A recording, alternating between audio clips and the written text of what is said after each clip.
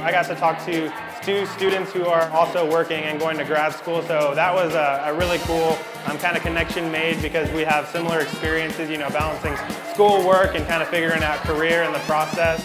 I am in my second year of law school, kind of still exploring what I want to do exactly. Everyone seemed to have really good energy and excitement for being here and wanting to be here for good reasons and kind of like wanting to connect to other young professionals. I thought it was a really great opportunity that was specifically targeted for young professionals, which I thought was really unique. That one really stuck out to me because there aren't these kind of opportunities for young professionals right now.